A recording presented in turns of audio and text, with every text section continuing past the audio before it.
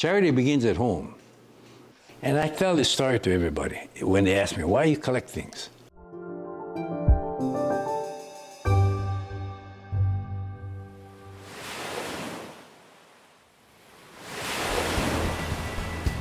The HIKI NŌ on PBS Hawaii 2023 Fall Challenge, supported by State Farm. In the high school division, receiving an honorable mention is Pearl City High School on Oahu. Congratulations. You take care of your family and yourself first before you spend money on stuff that's really not important to you having a good life. Over the past 60 years, Dennis Lee has amassed an impressive collection of everything, ranging from coins to trading cards to casino memorabilia. I've collected many things over the years. Then my last thing that I'm doing right now is casino memorabilia from the state of Nevada. This is a real nickel slot machine back in the day. And I tell this story to everybody when they ask me, why you collect things? The primary excuse I use, or alibi that I use, was when I was young, my parents were poor and we had no money. So I didn't get toys. Christmas time, you name it, toys were on the short list.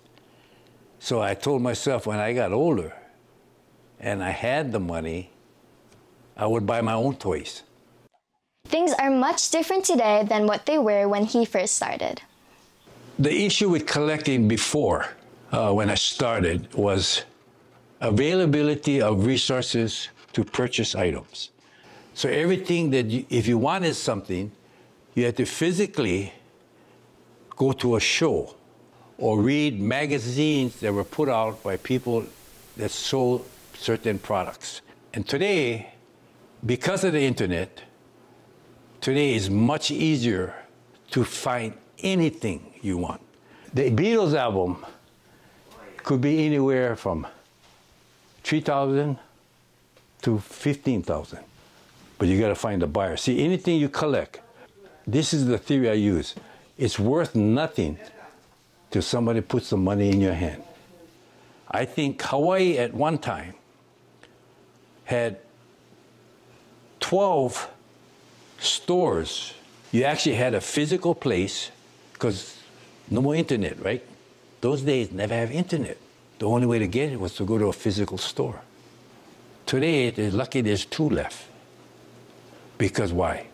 How can anybody stay in business? And why should I go to your store and buy something when I can buy it on the internet? So it could be cheaper than buying from a store. So naturally, all the stores sooner or later shut down. Well, he was the main character. He wasn't in the movie, but he did voiceovers. So I got his autograph. It took me 15 years to get all these autographs. There's no comparison today to go buy a collectible versus then. This is Rika Marie Regasa from Pearl City High School on the island of Oahu, reporting for HIKI NŌ on PBS Hawaii. State Farm would like to congratulate all of the winners of the HIKI NŌ on PBS Hawaii 2023 Fall Challenge for their outstanding work and amazing storytelling.